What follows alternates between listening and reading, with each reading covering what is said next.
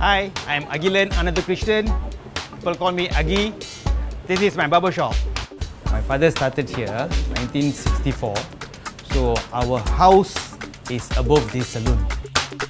And then you can see there's a lot of chairs going in. A customer come in, they will get very confident. After haircut, we don't have to show mirror also to show their hair, how the hair looks. Some customer even require to have a neck twisting.